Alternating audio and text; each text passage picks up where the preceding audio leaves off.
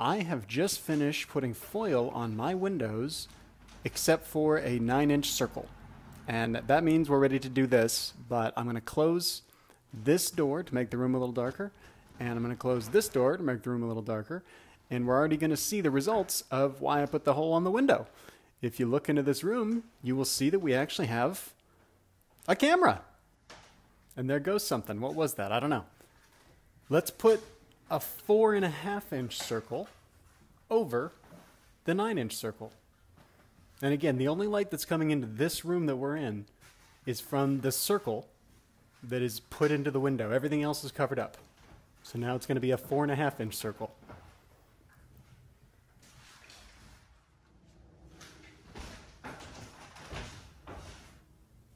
There we go. I can see, so this little circle right here is the same size as the circle we just put over the window. In fact, everything that you see is made up of tiny 4-inch circles. Until now. Now we're going to put a roughly 2-inch circle over the window. It's 2 inches and 1/4 inch. And we're going to put this over the circle. And it gets darker. And if you were in the room, you would eventually, your eyes would adjust to this image and it would look decently bright. The camera can't do that. Okay, now we're going to put a 1-inch circle over the hole in the window. So the only light coming into this room, except for that tiny crack you see in the bottom right-hand corner, is coming in through this 1-inch circle in the window. And you can see there's light coming into the room because, look, I'm projecting a shadow. And there's my wife, who is the dynamic contrast coordinator, opening the door to make sure we have an interesting background. I am now taking off the circles from the window, one by one. And now we are removing all of them, leaving only the original 9-inch circle on the window. This is how we started.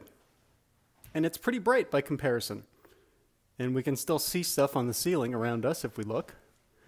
Let's see what happens if we open the whole. Let's take all the foil off that window section. So now there we go. Back to a full bright room. I'm going to clean this up and then dissolve into some time-lapse footage. So this is several hours of the same cloudy day. Occasionally I'll be in the room doing stuff.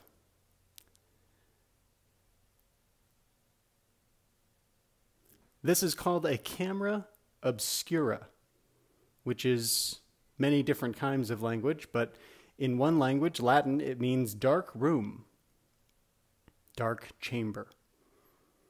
By putting a hole in one of the sides of the room, you can let light in, and you've effectively created a camera. And that's what we're looking at right now. We're walking around inside a camera. So even your smartphone cameras, even the smartphone camera that I'm recording this time-lapse with, is doing a version of what you're seeing here with me in the room and this hole in the window. So I hope you had a good time exploring light with me.